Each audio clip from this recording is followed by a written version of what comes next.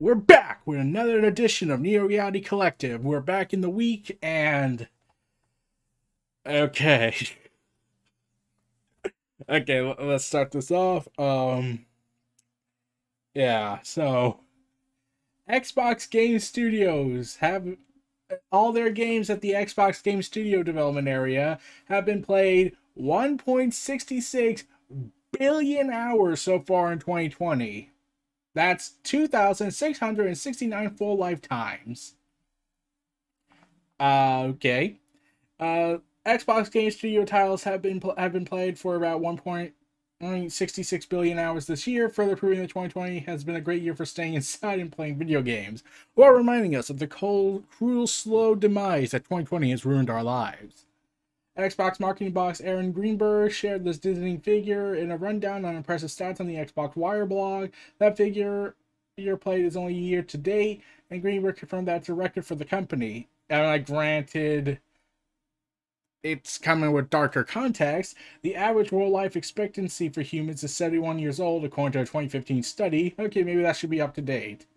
So, yeah, so over 2,669 average lifetimes for theoretical people who have only ever played the first party Xbox game, never started to eat, sleep, or even try Mario Kart.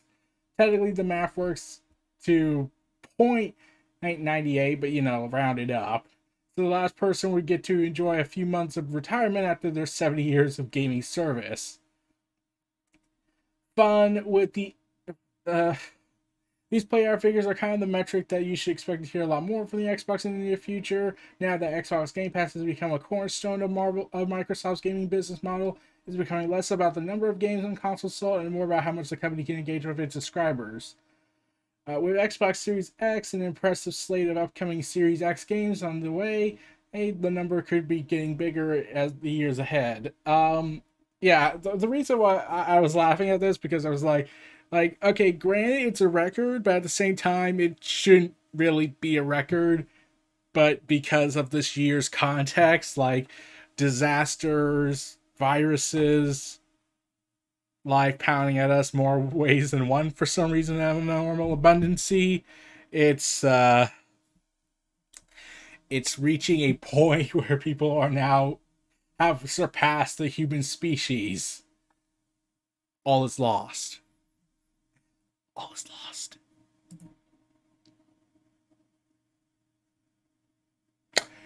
So, Marvel's new Young Guns initiative has a new class and a new name, the Stormbreakers. For the past 16 years, Marvel has recognized the top and upcoming comic artists, naming them part of their Young Guns program, and now they have a new class of artists and a new name. 8 artists have been named at the inaugural class of Marvel's Stormbreakers.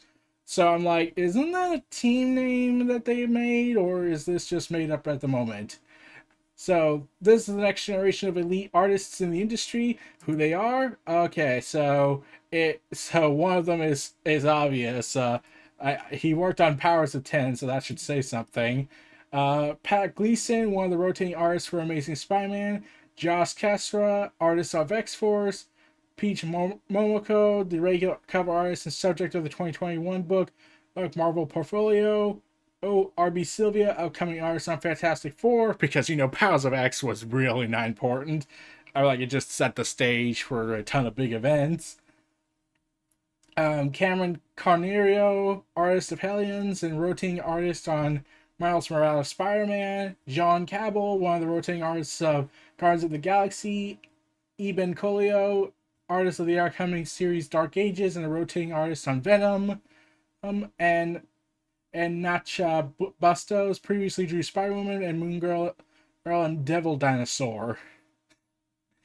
But yeah, it's mostly RB Sylvia I'm more interested in because his artwork's awesome. Like, I'm not discrediting their talents, but still, since I, know more, seen more of RB's work, and Patrick Gleason especially because of his Superman run as the artist on there. But yeah, it's just I'm glad they're getting the big attention that they can with this, in light despite all the things. So I'm proud of them, and their art and their commitment to the art of comic books. Marvel has now given a reason for the name change from the Young Guns to the Stormbreakers, but the new name follows a similar situation in superhero comics. Uh, yeah, and Stormbreaker being the weapon of Bill, Beta Ray Bill. Again, I get Beta Ray Bill's an iconic character for many, but I was like, oh no, it is the fearsome Bill. It just makes me laugh a little bit. These 8 artists have proven their unrivaled talent and passion for storytelling, much like Beta Ray Bill, they are truly worthy of taking up one of the mantles of modern Marvel Stormbreakers, the next generation of elite artists. We can't wait to show you all what's next, and to all our Stormbreakers, take up your hammer. That's not as cool as saying, raise your swords! Marvel roughly outlines this class in a 2-year term, which stated plans to offer the artists exclusive new opportunities across Marvel's publishing line. The previous classes of Young Guns have also been grandfathered into the Stormbreakers program, considered honorary Stormbreakers, in addition to their work with Young Guns, according to Marvel. They're really tempting me to say this. There's a special set of skills you need to have in order to draw comics at the highest level. If you have these particular skills, those that you've acquired over a very long and very challenging career, if you return to what is ours, Joe Quesada, that'll be the end of it. But if you don't, I will find you. And I will draw you. Yeah, I butchered that. So, like the finest illustrators, you must be able to draw anything and everything at any given moment. Have the keen storytelling eye of a master film director. The ability to convey emotion in characters like the world's greatest performers. And the imagination of the greatest storytellers in history. But to be a Marvel comic artist, you need all of that as well as the ability to make your character and story jump off the page. They need to be larger than life, yet grounded enough that we all see ourselves within them. We're thrilled to bring together the Stormbreakers, a team of super up-and-coming artists who will continue that legacy. So when I heard the whole, they need to be larger than life, yet grounded enough that we all see ourselves within them, I'm thinking, oh, so the way WWE should start making their talent, but refuse because John Cena, and Rock, and Punk, and Hogan, because they had grown too big. Yeah, but these are very talented artists. Patrick Gleason and R.B. Sylvia especially. Aftershock Comics announces merger with TV film company. After 5 years, Aftershock makes plans to expand more into the TV and film industry. So they tend to merge with a TV film distribution company with a new umbrella name for the combined entity, Aftershock Media.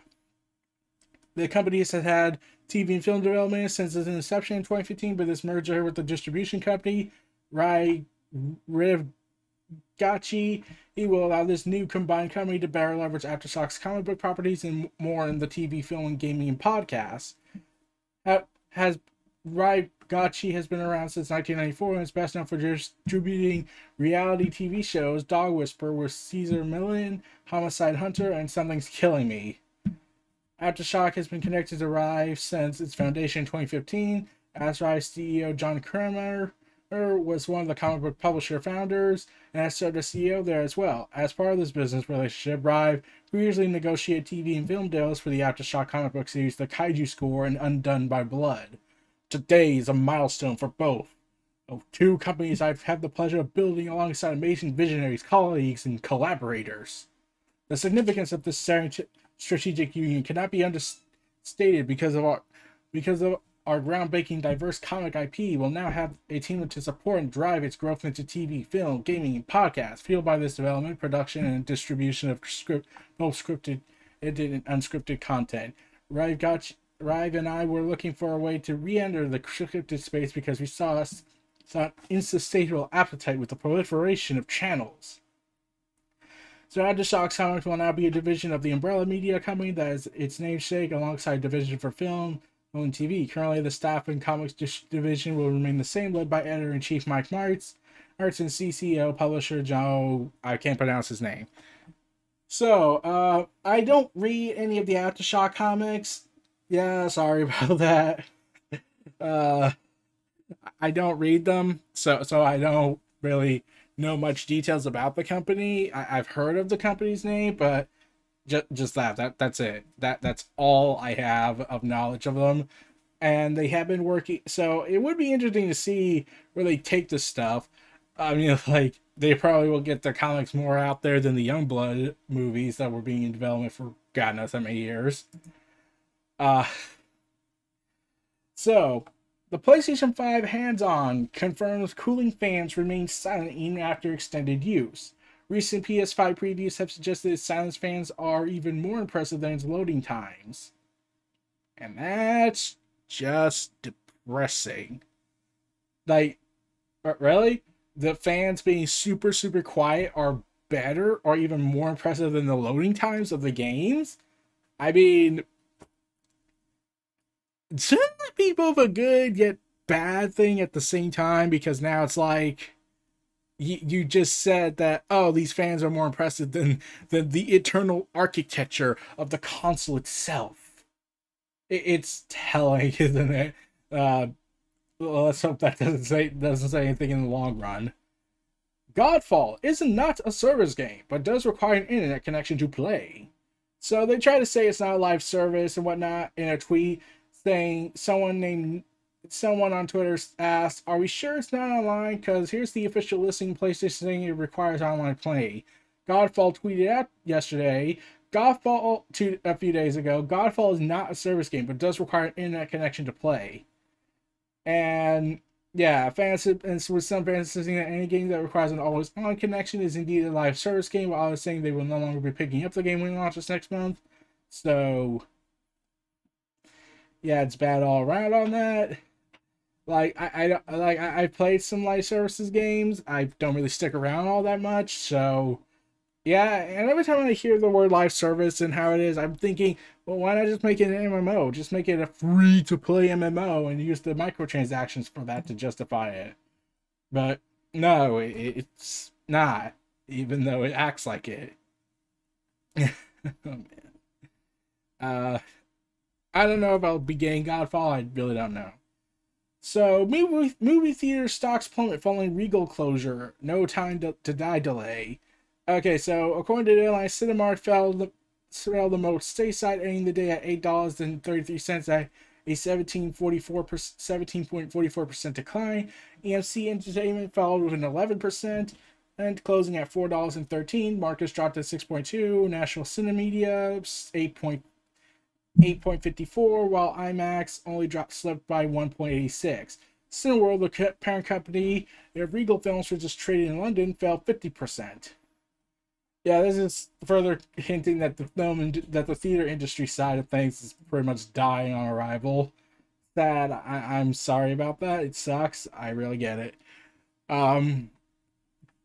So in whatever you could call this weird is Robert Downey Jr. wants to create a themed cinematic universe based around Sherlock Holmes, or a theme around it.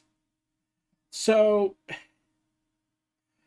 yeah, speaking at Fast Company's Innovation Festival, Robert Downey Jr., his wife, producing partner Susan, laid out their vision for their mystery verse, which would include movies and TV shows. At this point, we really feel that there is not a mystery verse built out anywhere, and Conan Doyle is the definitive voice in that area, I think, to this day. So to me, why do a third movie if you're not going to be able to spin it off in some real gems of diversity and other times elements? We think there's an opportunity to build it out more. Spin off characters from a third movie to see what's going on in the TV landscape. Hate to see what Warner Bros. Is starting to build out with things like HBO and HBO Max. Robert Downey Jr. is saying he's not looking to copy the MCU, which began with his titular role as Iron Man or HBO's other mystery franchise, Perry Manson. We're not repeaters. We don't just do what's been done somewhere else. But I think there's a model itself has become much more dimensionalized than it was before. So the article goes on to mention how that does not mean that Downey's are not planning on learning from those that came before them. The two watched Joss Whedon and Kevin Feige build the MCU over 10 years. And hope to build on their success. I do think that the decade of tutelage and observation, what we were both able to have with Marvel, watching them build and see all the opportunities, was invaluable. It was like a masterclass, Susan said, and they really did know what they were doing, and they had this tight-knit grip of people from the jump locked into a vision. Well, except for Edward Norton, and we all know how that worked out. What I saw was very humble beginnings, very uncertain outcomes, a lot of creative risk taking, but there was also an algorithm to potential. Downey Jr. said, "The Sherlock Holmes universe would be the latest attempt by a studio to build a cinematic universe. Aside from the MCU, the most successful version is the DCU, but those films have received mixed reviews, and the team film was considered a commercial and critical failure and whatnot. Cinematic universes include Legendary Entertainment's Monsterverse and the failed Dark Universe, which would have included Dracula, Frankenstein, and the Mummy.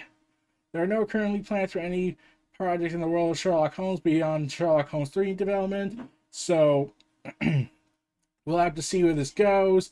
But I was thinking when I saw this, it's like, oh god. Some people like to make the argument that the shared universe stuff for movies is kind of reaching a fatigue point. I'm not 100% certain on that, but like, I get the feeling the reason why people say there's a fatigue of sorts is because there's been more failed universes than more successes. Like, outside of the DCEU, which trudged along despite the numerous way downs, and now you got the Snyder Cut coming out. But look at it from another point. Beyond just the DCEU films, what other franchise has succeeded besides MCU? And some of you have just said Arrowverse, probably. And one could make the argument the X-Men, but then considering how their later years kind of fell apart. Yeah, not that many. Like, the Dark Universe fell apart after one movie. Monsterverse, I kind of forgot that was even a thing. So, it's really hard to tell regarding this. And there is one big piece of cinematic universe news, but I'll get to that. Even I'm still baffled by it. Cinemark has no plans to reshutter theaters. Despite Regal Cinemas announcing the shutdown of their U.S. location, Cinemark says they will keep their theaters open. And so, okay, I'm just going to say no. Close it. No, you have to give up at this point. Like, there is no... Like, they have been getting positive responses to the chain's new health and safety procedures, and the chain's hours of operation have been cut. However, according to the analysis, there could be further pared down in the weeks to come. So, yeah, once again, we're in this crisis mode where Cinemark and everything else is kind of struggling with the movies being delayed and all that, leading to what should have been the biggest year for them to be the lowest of the lows, especially with what happened with Dune, and I'll get to that. But speaking of movies, Joker's producer Michael E. Ulson suggested Mr. Freeze should be the next DC villain to receive the live-action treatment. During a virtual appearance at Wizard World Batman to Joker panel, he mentioned that the method director Todd Phillips used for making Joker could be used to tell stories of other DC villains. Mr. Freeze would be his choice to star in a similar film. One of my favorite episodes of the Batman animated series, which I absolutely love, dealt with Mr. Freeze and the loss of his wife. The empathy, the emotions that created, I could see making a movie. So referring to the origin story of Mr. Freeze and the tragedy around that character, and why you also root for him. While you don't like what he's doing, you also root for him, considering that he's trying to, save his wife. So, yeah, it makes sense for the idea of having a shared unit, having Mr. Freeze get his own kind of movie with the Joker kind of thing. But at the same time, I'm thinking to myself, I'm pretty sure people, the mainstream audiences still remember the first time he was adapted to film. In fact, now that I think about it, I think there's never been another live action version of him since that particular character. You know who I'm talking about. Full party. Josh Brolin then goes into an interview recently and discussed his role as Thanos and explained why he eventually agreed to play the Mad Titan. So Brolin has appeared on a guest as on the Team Deacon's podcast, where he was asked about his decision to join the Avengers movie. Brolin explains that if he had been approached to play one of the heroes, he probably would have said no. He also didn't anticipate that his appearance would be anything more than a cameo. When I said yes to Avengers, it was a small thing. It was basically a cameo. So there wasn't a lot of money involved, so that wasn't the reason. If the role had been one of the Avengers, I probably wouldn't have done it. Brolin was not particularly interested in being one of Earth's mightiest heroes. He had already turned down several offers to join the MCU before he was offered the role of Thanos. Being a villain, however, offers a whole new world of creative possibility. The fact that it was all of the Avengers against this one guy, I like the aspect of it. Brolin also explained that he liked the creative freedom he had while playing Thanos more than he had for his character Cable in Deadpool 2. Even with all the special effects involved in creating Thanos for the big screen, Brolin was able to develop a certain depth to the infamous villain and even drew parallels to Marlon Brando as Colonel Kurtz in Apocalypse Now. Okay, I wasn't even thinking that, but let's go with that logic. Sadly, I had all this stuff in me before we started shooting dots and all that. I put my elbow on my knee and my hand up there and I scratched, and then they had the crude rendition of it, Brolin said. So the more I watched that, the more I realized, oh, this is like a real guy. This is not a big purple guy. This is a guy with insides and cells and feelings. Then it became fun. So yeah, Brolin's set to be in Dune, based on the novel by Frank Herbert and directed by Dennis. I'm not pronouncing his name, but I'll just say the director of Arrival and Blade Runner the sequel. But yeah, as we continue getting more MCU talk, Jamie Foxx spoiled one major thing about Electro's eventual MCU debate. So while it hasn't begun production at all, and it could change by the time of this thing, Fox went on an Instagram post, which has now been deleted, that teased that there is a big difference with his character. Electro in the movie, in The Amazing Spider-Man 2, was blue. So I'm pretty sure Angry Joe's out there somewhere praising the movie God for saying, not acting blue. Thank you, man. Thank you, OJ. And all that. But he did went on to say this, that no, he won't be blue, but he will be badass. So yeah, it seems like this is so if this is building towards the Spider-Verse live action version, and I hope it is, imagine if Jamie Foxx met his other self, except that one's all blue. Like, yeah, and they deleted it, so clearly that wasn't supposed to be said. But we cut back to more cinematic universe talk. Okay, this is the part where people should be telling the critics and fans who don't like it should be telling them this, but give up. Why are they so obsessed with Dr. Seuss's creations? Like, so they want to start something in 2024. A Dr. Seuss cinematic universe.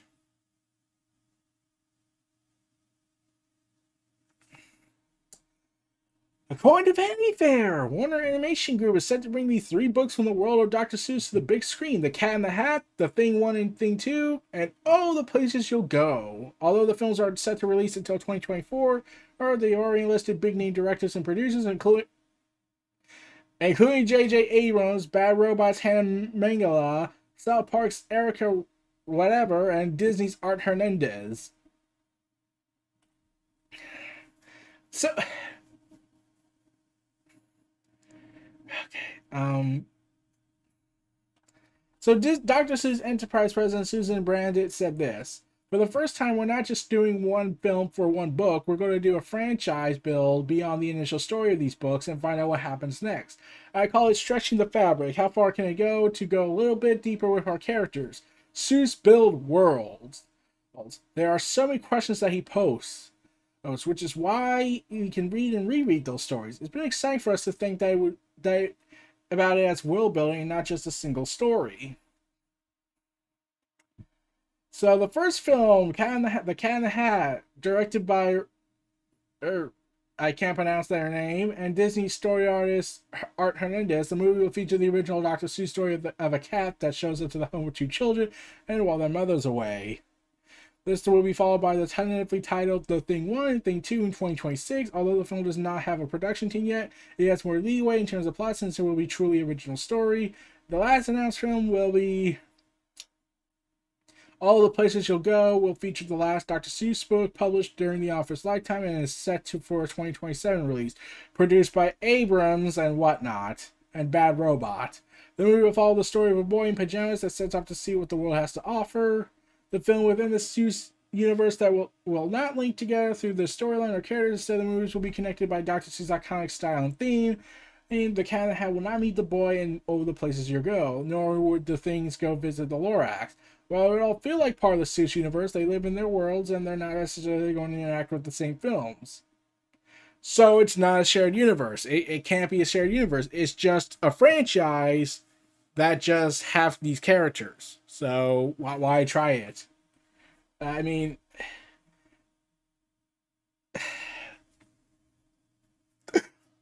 why does Hollywood try with this? Why do they try so hard to stretch out a simple children's book to an over explosive 2 to 3 hour movie? I'm like, I don't get it.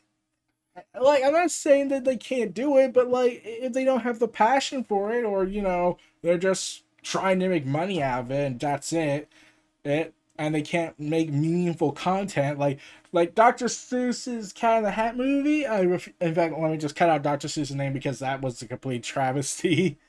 At least the Grinch, to some extent, had something with it. Like, the actor was great, the costume effect was great, but then the Cat in the Hat happened, and then I was like, oh god. Like, even when I was a kid, I was like, okay, when I was a kid, like, while I was a kid and I was just a kid, even I was like, why is his face like that? Like it's a cut in, like he just put his head through a cut hole to, walk around in.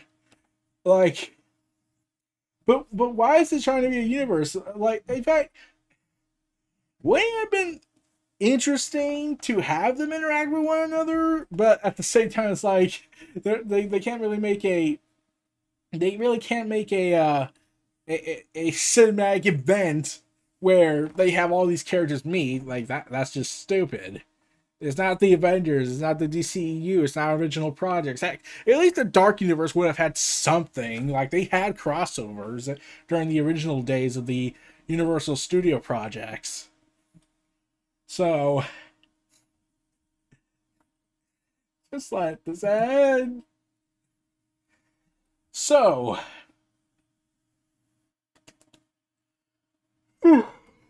HBO's Game of Thrones prequel cast is Viserys Targaryen.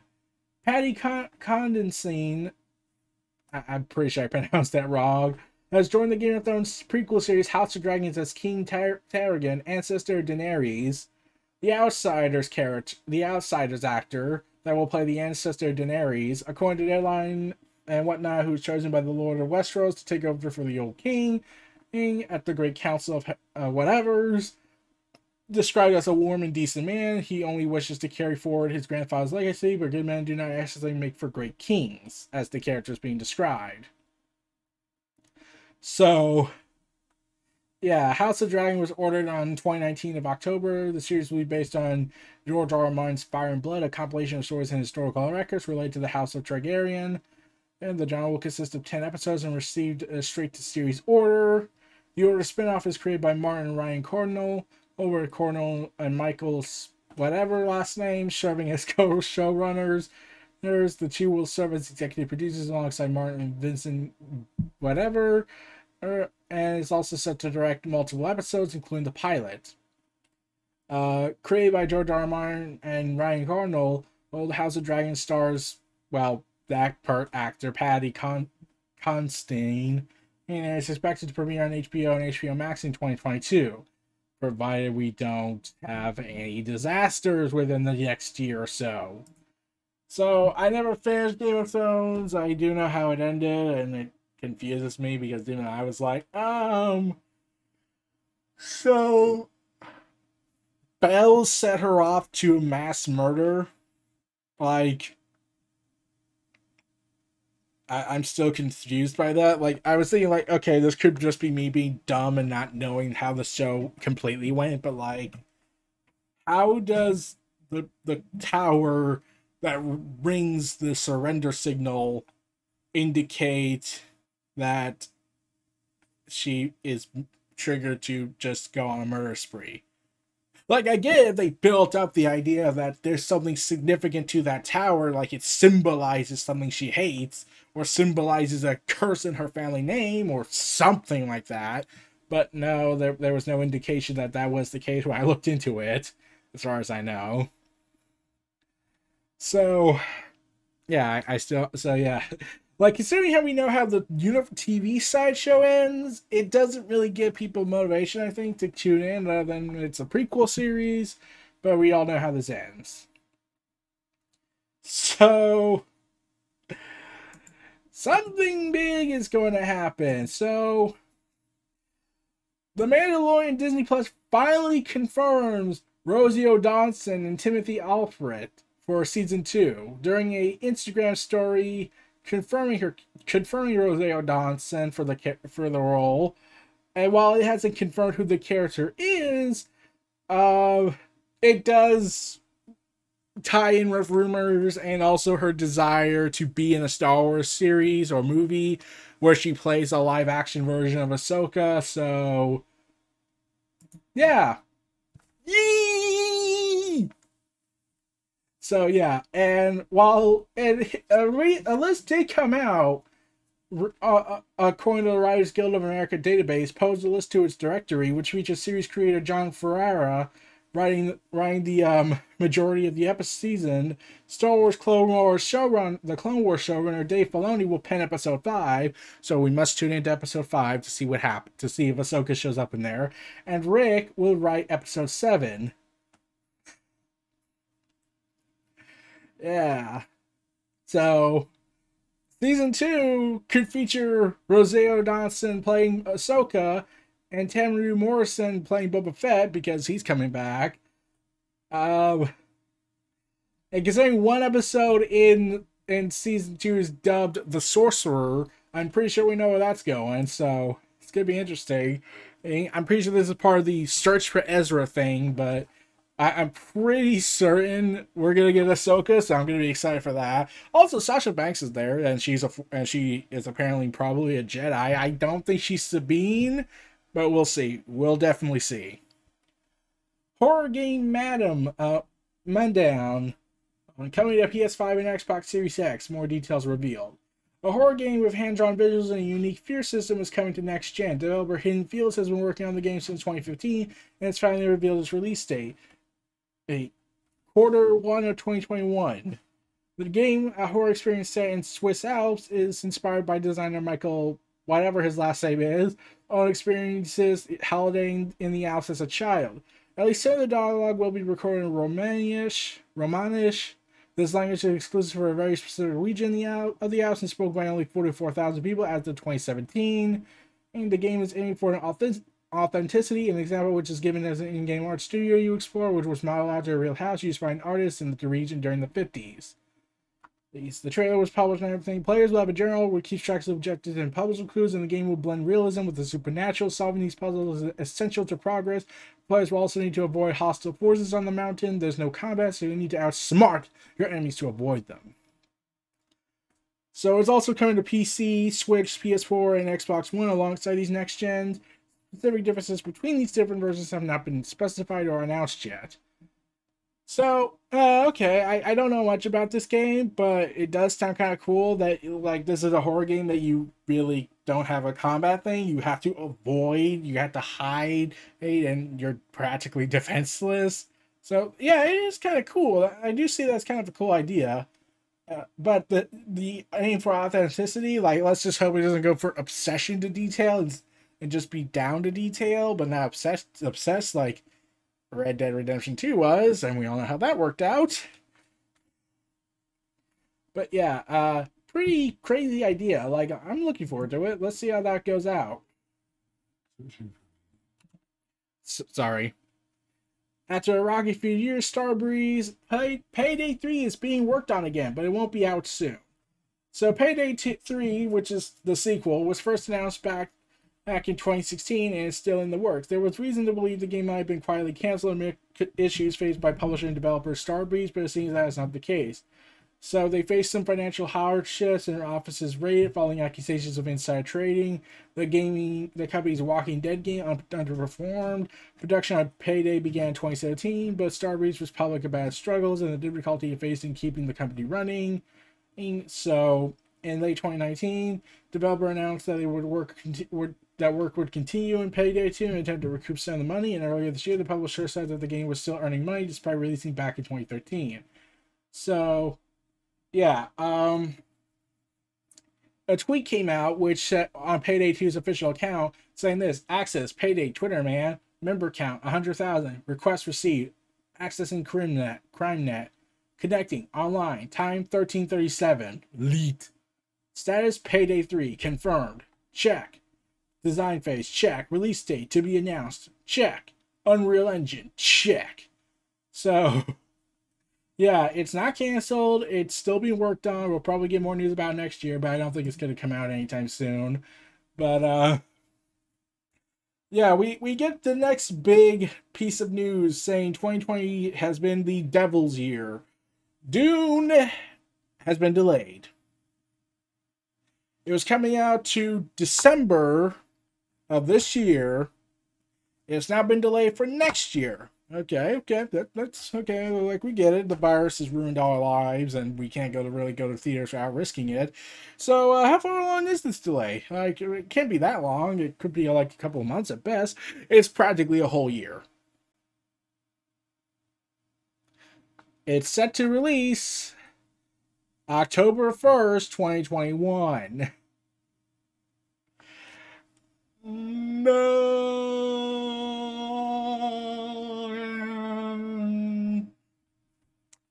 But there is a bit of a twist to this. So if you see my ticker at the bottom, you'll notice I made a little joke in the ticker.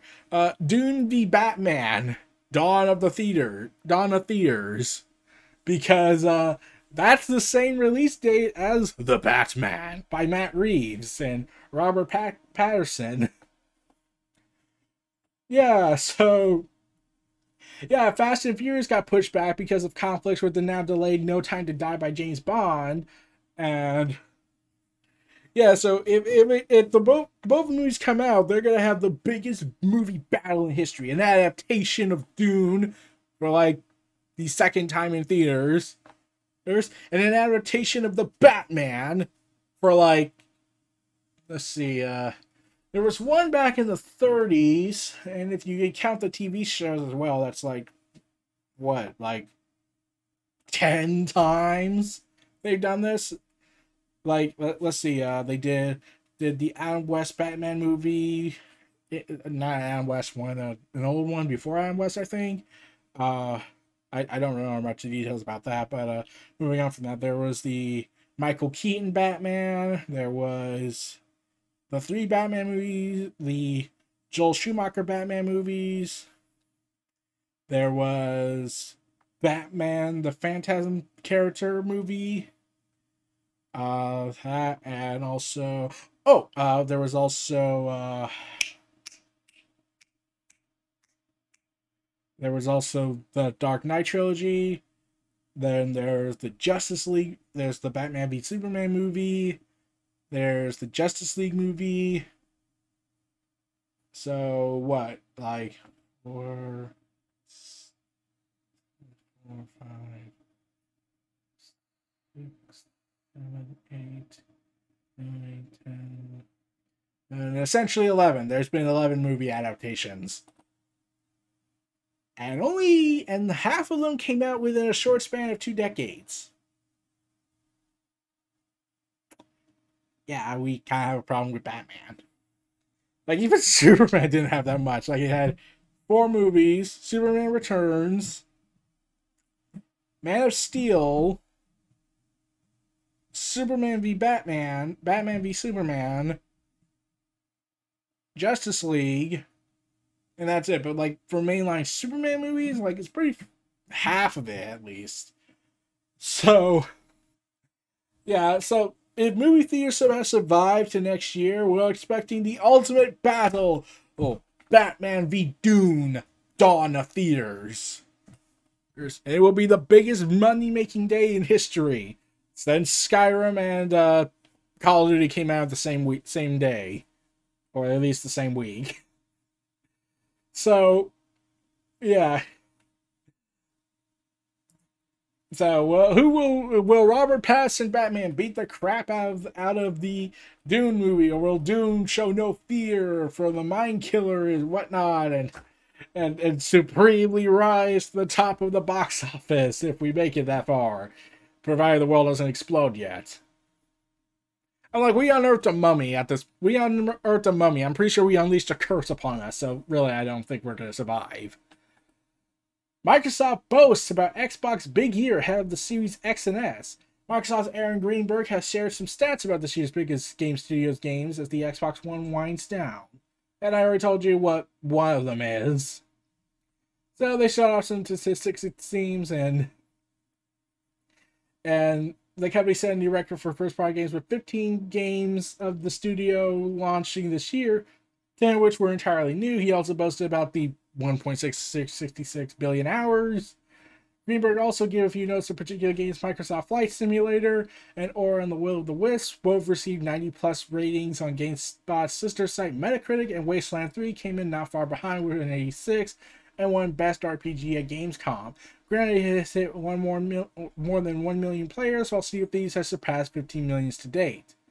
Finally, the company shared a few fun stats about the game, about its big game, Microsoft Flight Simulator. I don't know how that happened. And more than 1 billion miles flown, which is 50 times the number of actual daily flights taken in 2019. So that's saying something. Microsoft Dungeon has had 6.9 million multiplayer sessions in the last 2 months. And 2/3 of those were couch co-op, as grounded players have squashed 500 million creepy crawlers, but they only represent a tiny fraction of estimated insects in the whole real world.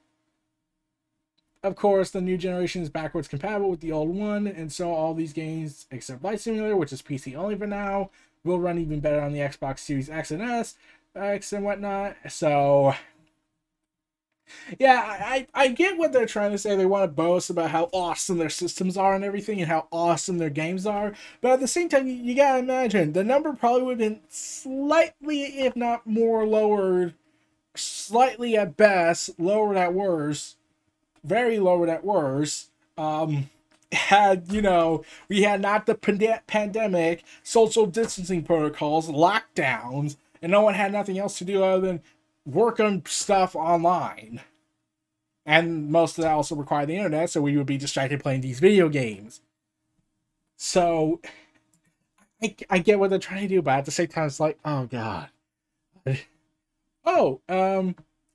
So despite having been renewed for a 4th and final season, and one of the big factors in AEW's Awesome Kong disappearing for now, oh god, COVID-19 has taken another powerful victim. Netflix's Glow! Tragic. Yeah, so despite being renewed for a 4th and final season, the show has been officially canceled.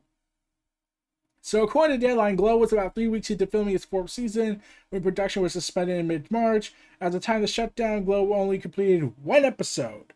Mark Maron came on Twitter and said, "No more Glow. Sorry, stinks." The Glow series creators said in a statement to Deadline the seriousness of the virus and how it should be their priority. COVID also took down our show. Netflix has decided not to finish filming the final season. We were handed the creative freedom to make a complicated comedy about women and tell their stories and wrestle, and now that's gone. That's a lot of things happening in the world that's so much bigger than this right now, but it still sucks that we don't get to see the 15 women in a frame together again. We'll miss our cast of weirdo clowns and our heroic crew. It was the best job. Register to vote and please vote. So yeah, it joins the Altered Carbon, the Chilling Adventures of Siberian, and the Dark Crystal series thing, and the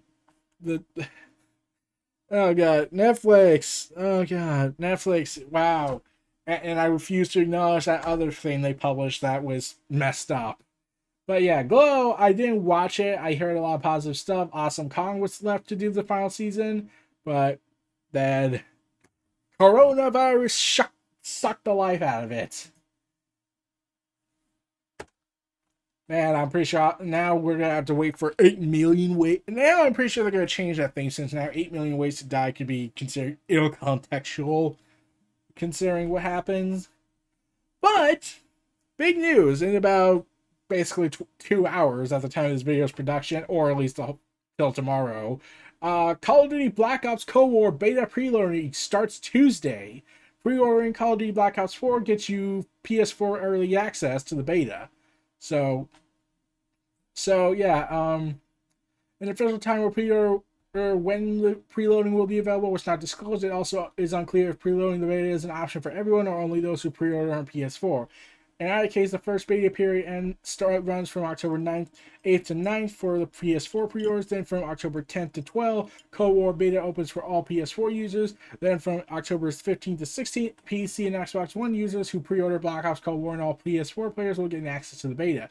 Meanwhile, the beta will open for everyone starting on October 17th to 19th. So essentially, this starts on the 8th and ends on the 19th. And they also shared a trailer and everything. So yeah, exciting. I'm probably not gonna play it because I'm just not interested. But man, it's just I'm so desensitized with Call of Duty. Like, I played the campaign for the last Modern Warfare game they released, but then I just stopped. I just wasn't interested anymore after I finished the campaign and everything. But yeah, do not care whatsoever. So Call of Duty Modern Warfare doesn't fit on a single 250 gigabyte SSD drive anymore. As the game continues to grow, Modern Warfare in its entirety won't fit on the drive size you may use for your entire operating system. So remember when the game launched? It was at 175 gigabytes. Recommended installation size was surprising for many, and has since grown beyond the capabilities of an entire operating software solid state drive. So they cannot fit that into one 250 solid state drive, which prevents you from updating the game if you somehow decide to dedicate an entire drive just for one game. Oh, God. Okay.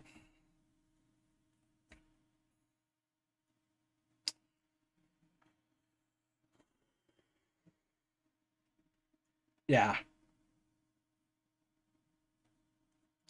Yeah, why is this so bloated? Like I would think open world games with vast life and quality and whatnot would be this big. At least then I would get it, but this is a shooting game. I don't get it. I don't get it.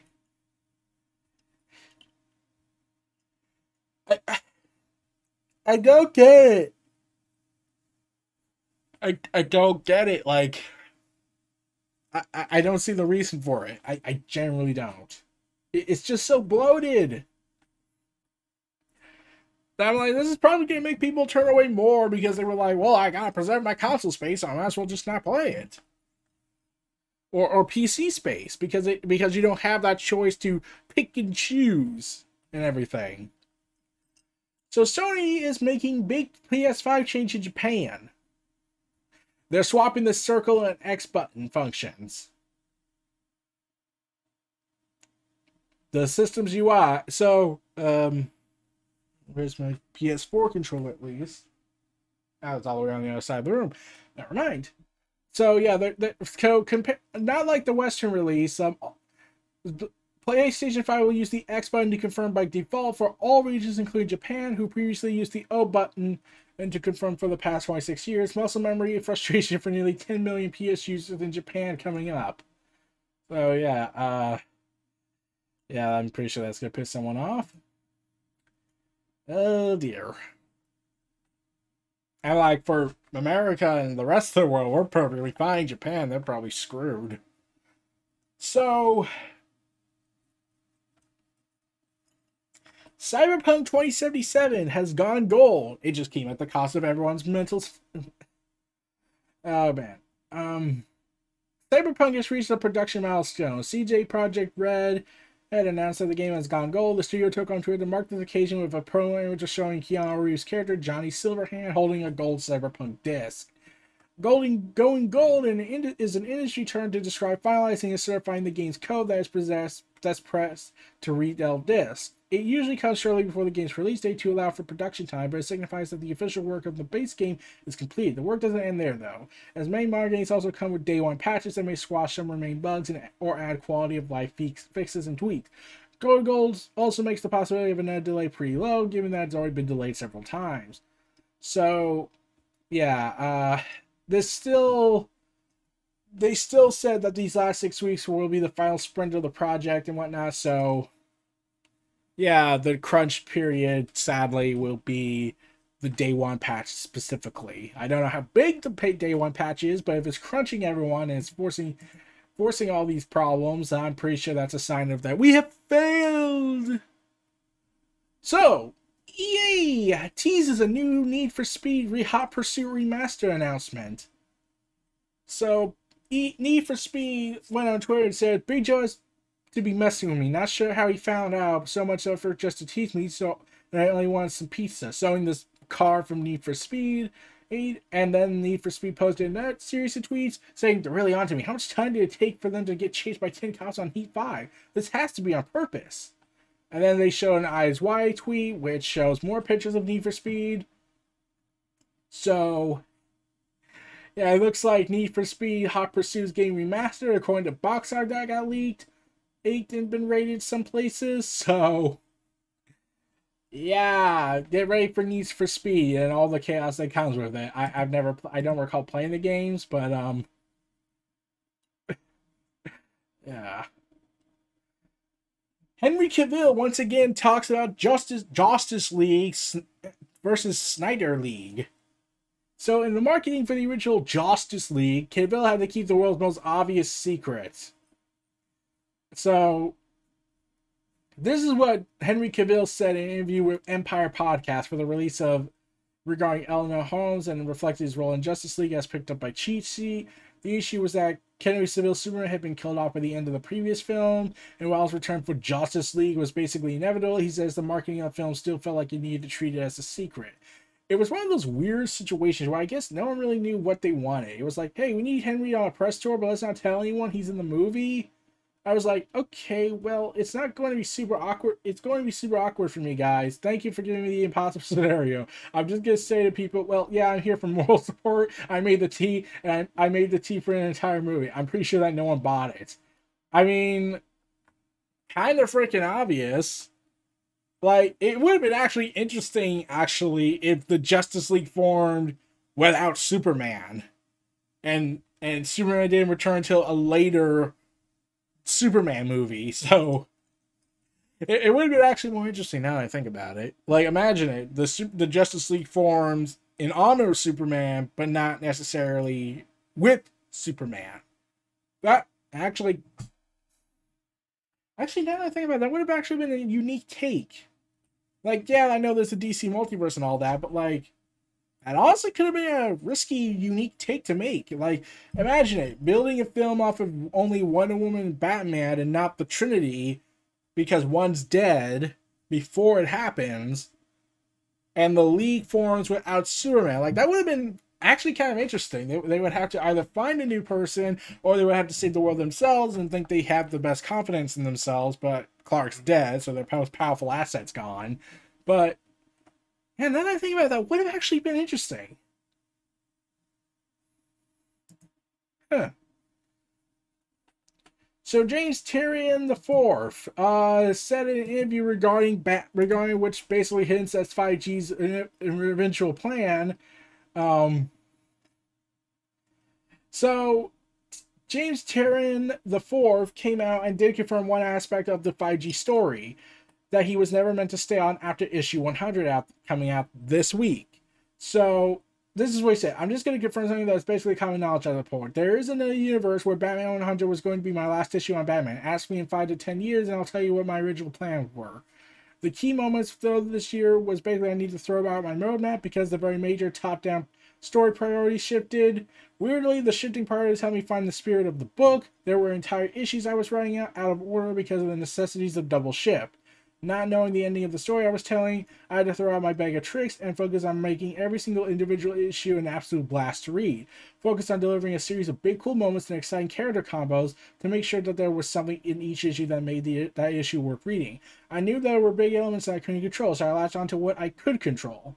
I'd never been able to before. Punchline success showed me the hunger for key new characters in Gotham's mythos. The fact that Joker War ending was up in the air meant that I could rework some key elements to fast track the introduction of Clown Hunter, and when the book became the sales juggernaut, and I was given the official news that I would be staying on the title indefinitely, I was able to reshape Joker War into an engine through which I could create new exciting status quo for Batman for 2021 and beyond.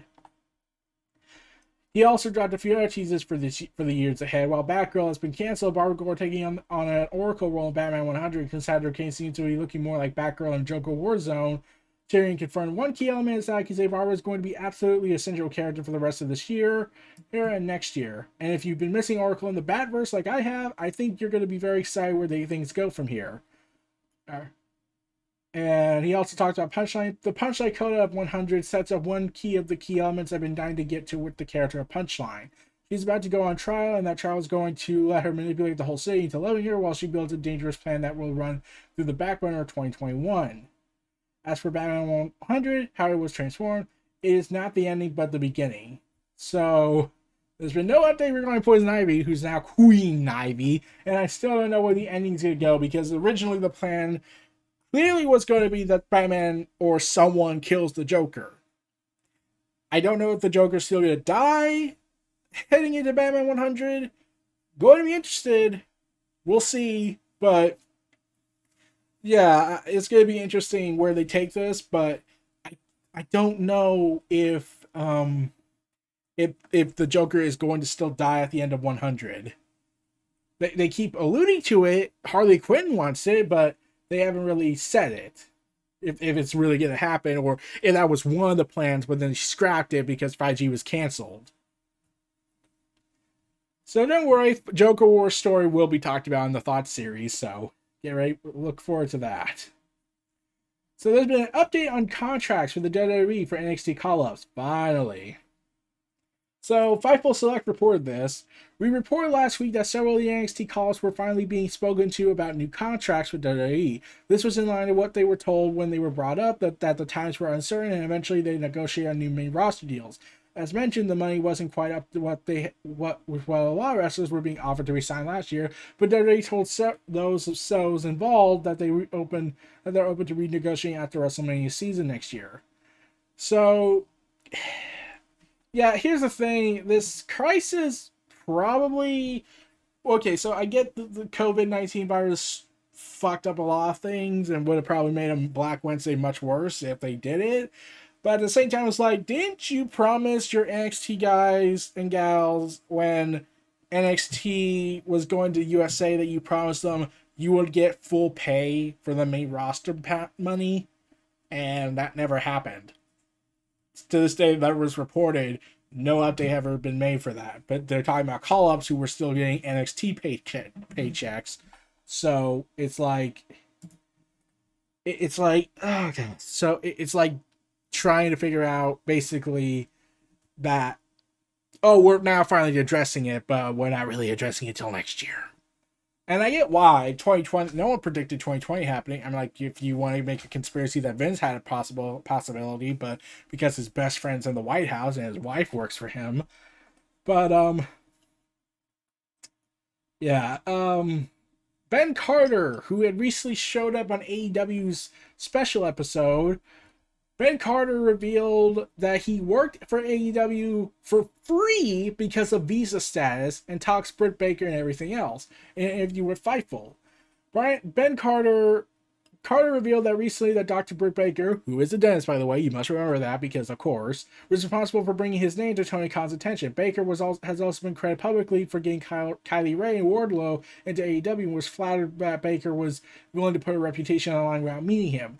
Yeah, it was cool. I'm a big fan of hers anyway, so that was cool, and that was the thing to begin with. But yeah, we never actually formally met in person. She had seen some things on Twitter and the GC sales that she liked. Like, that just shows how good of a person she is. She didn't have to do it for me, but she went to the bat, and it literally resulted in some of the best periods of my time in my entire life. So I can't thank her enough for being at the catalyst for that. It's all surreal. That part is also really, really cool. It was originally Christopher Daniels who reached out to me on Twitter and emailing me asked, would you be interested in coming and working a match or two just for us to have a look at you? And I was like, yes, totally 1000%. I'm not like a sit-in. I talked to the former representative. We won't be able to pay you because it's illegal. Would you be interested in coming to do it for free? And I'm like, I don't care about the money. I'll do it for free any day. From there, I was like, sweet, let's do this. So, yeah. And then he talked to the founder apparently and said this. I met when the first time when I wrestled Ricky Starks on AEW. It's crazy that Tony Khan is basically the equivalent of Vince McMahon because he's so easy to talk to, and the fact that okay, the equivalent, I mean, like, you could say the antithesis of him. I mean, like, he's not insane in the membrane. Let's move on. Because he's so easy to talk to, and the fact that I played soccer at a high level all my life, I've actually played against the Fulham Academy when I was playing for my island of Jersey. We went over and played the sports director of Fulham. So I'm having these back and forth conversations, just spitting football with him. And I'm like talking about transfers that he's made, hopes for the season. He asked me where I played. It's an easy conversation for sure. He's a great human being, and I thank him so much for the opportunity he's given me.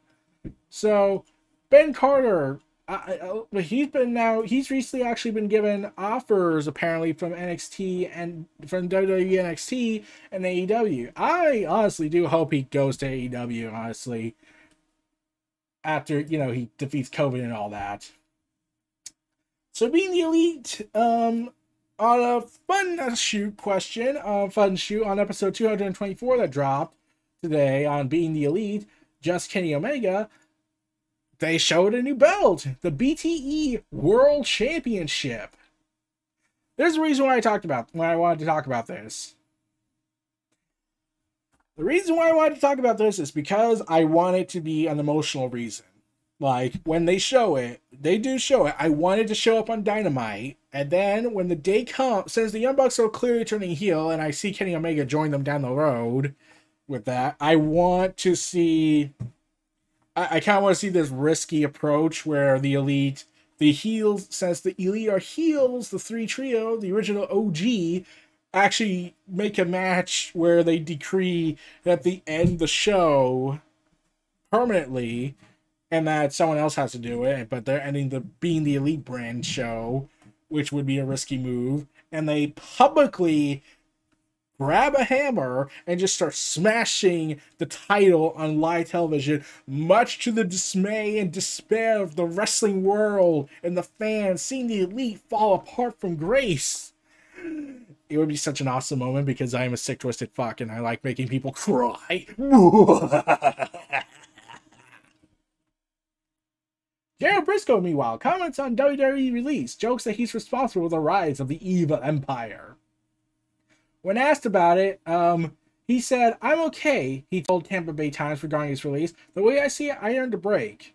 So, considering what has connected Hulk Hogan to the right people, sold Florida and Georgia Championship Wrestling to WWE and helped them expand.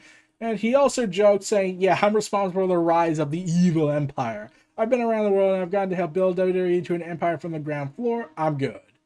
Gerald Briscoe was an agent of the infamous Kennel from Hell match, pitting Big Boss Man and against Al Snow. We all know how that was. That one was a mess, but I knew it would be, and that's why I took it.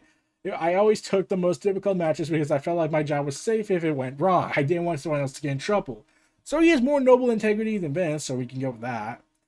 But at the same time, he's also considered a suck-up to Vince at that time back then, and, the Stooges, which, forever paints him as a Stooge character, not as a legitimate performer.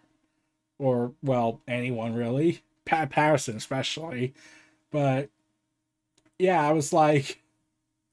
He's also been teasing this major announcement, but so far it's left fans wanting more. regarding what's he going to do on Wednesdays. But it would be interesting to see Jared Briscoe bring about more new big stars for AEW if he does go there. But we'll see what his future is. If he's earned a break, he's earned a break. So WWE, as part of the NXT brand build, announced the Capitol Wrestling Center and fans being put into pods. So there's been some exclusive reports regarding this on Wrestling Inc. Wrestling Inc. has learned that the move to the newly renovated Capitol Wrestling Center was due to, in part, to the recent renovations, desire for live fans to return. Full Sail wasn't going to allow fans, and NXT wanted to proceed with fans, which was reported last week. This is being looked at as a refresh for NXT, a new set with LED borders, and the return of fans with some talent, as well as in the crowd. There has been talk, but no acknowledgement publicly, that AEW continues to beat NXT in the rating. The notion is the fans are what makes NXT unique. Having a fresh start in a new renovated building, featuring a new set and live fans in attendance, will give NXT a rejuvenation for what it once had before the pandemic. So it's the pandemic's fault that people watch AEW. Why do you think that? I mean, can't you just admit that people just watch AEW more? Anyways. Wrestling was told that the fans will be in pods at the show, which will be similar to the pods used in the Michael Cole and Jerry Lawler feud. Okay, damn it.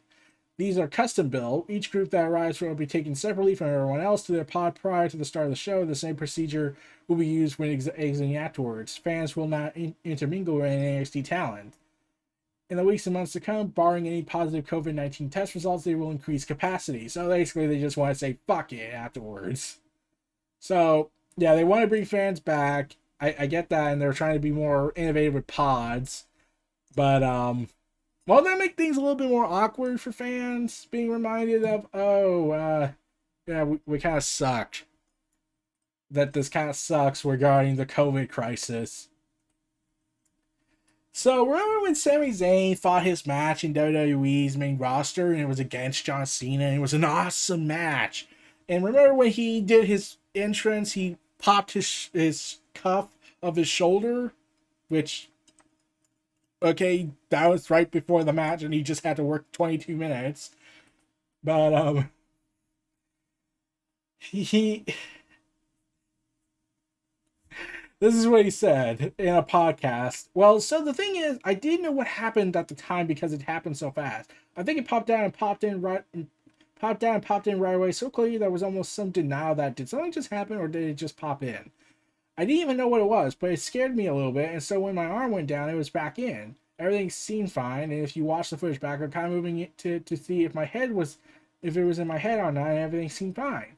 Also, another fun thing, nothing to do with the shoulder, but another fun is that it's my debut against John Cena, the biggest star maybe ever in my hometown. I'm getting this amazing hero's welcome before the match, and I put some Vicks Vapor Rub under my nose, and it all looks like angulate on my mustache. I picked the bay after all those years, and it looks like I had the biggest booger right on my nose. I get in the ring, and I'm telling either the ref or Bret Hart, I think my shoulder just went out. Bret's already somewhere else, and I'm trying to tell Cena, I think my shoulder popped. But he's from across the ring at this point. I feel fine, but I don't know what just happened. We wrestled for about a minute or so, and he gives me a back suplex. When he gives me the back suplex, that's when it's out, and it's not going back in. I'm trying to roll into the apron, and my arm's just dead, so I can't even roll. I think that when I finally do roll, it goes back into place. So then the doctor gets in the ring, and he goes, are you okay? Do you think you could pop it back in? He goes, well, it is out or is it in? And I said, what? You tell me? I don't know. You have to tell me. Is it out or is it in? I have no idea. He was like, can you move it? I'm moving it. And I said, okay, I'm just going to keep going. Just stand by. Then we went to have it, I don't know, 15 minutes, but it was great. Good. It was good. Great. So it was just a turbulent night emotionally, just such highs and lows, a journey of life and whatnot. And despite the standing ovation and whatnot,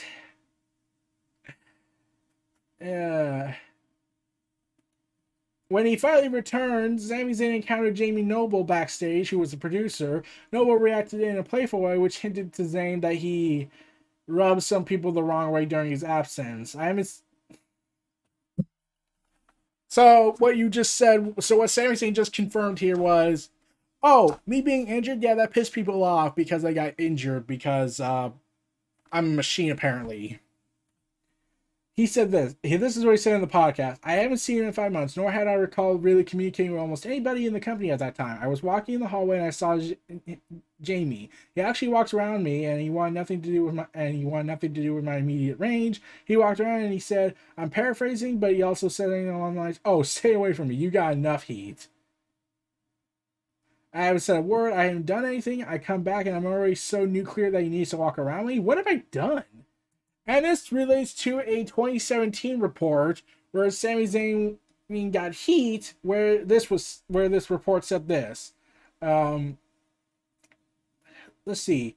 Apparently, there was backstage heat over Sami right now because, I don't know, he was stupid. And that the segment was to establish Sami Zayn with Roman Reigns and Shield as a total geek. Just keep digging, keep digging the grave. So, yeah, so he confirmed he got heat for getting injured. You know, Vince, here's an idea. How about you just say you hate Sami because he exists? Okay, let's be done with that. Let's just say that. You hate a wrestler for living. You hate a wrestler for getting hurt.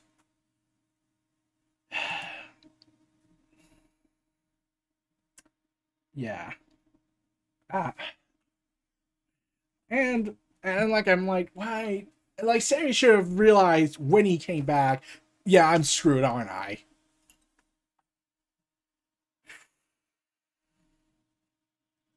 So there was something finally interesting.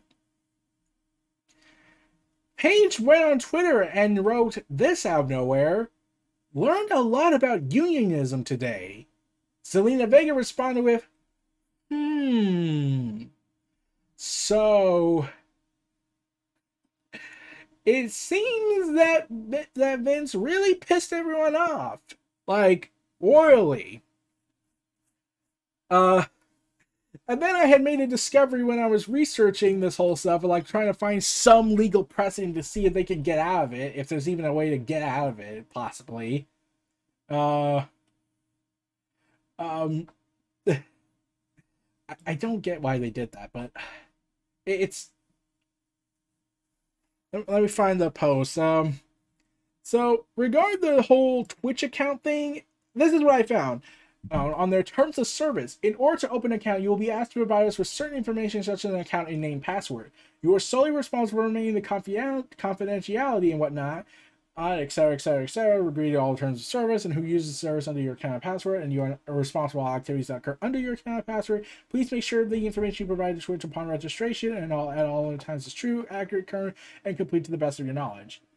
Unless expressly permitted in writing by Twitch, you may not sell, rent, lease, share, or provide access to your account to anyone else, including, without limitation, changing anyone for access to administrative rights to your account. Twitch reserves all available legal rights and remedies to prevent unauthorized use of your Twitch services, including but not limited to technological barriers, IP mapping, and in serious cases, directly contacting your IP provider regarding such unauthorized use.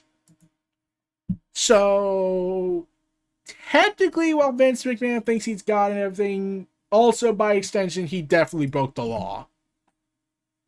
So, in a theoretical scenario, Andrew Yang's after him. Now he has Amazon and Twitch breathing down his neck, potentially, if this goes through. Okay, let's do it. Let's do it. Take this to court. I dare Vince to see if he can win this. He thinks he can beat the government because he beat them the first time, but now it's like now it's not just the steroid scandal kind of issue. No. It's your entire ideology that's now put on the line here.